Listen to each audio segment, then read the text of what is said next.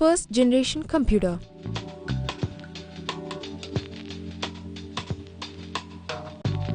The period of first generation computer was 1940 to 1956 using vacuum tubes. Hardware technology. The first generation of computers started using vacuum tubes as the basic components for memory and circuitry for CPU, that is Central Processing Unit. The input to the computer was through punched cards and paper tapes.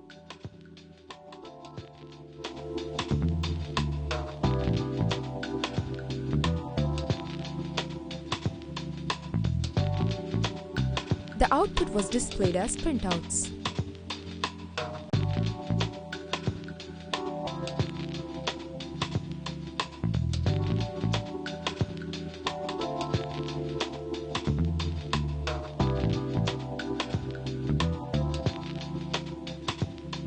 Software technology.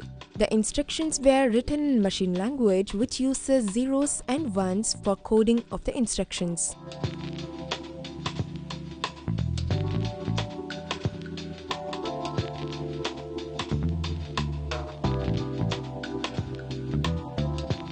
Physical appearance. These computers were large in size and required a large room for installation.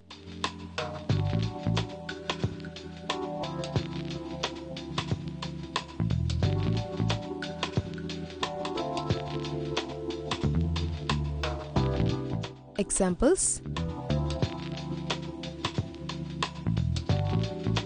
EDVAC, Electronic Discrete Variable Automatic Computer. EDSAC, Electronic Delay Storage Automatic Calculator.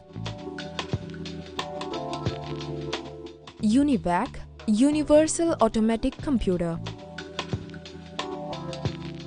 ENIAC, Electronic Numerical Integrator and Computer. Application. Main application areas were scientific computation, record keeping, payroll processing, etc.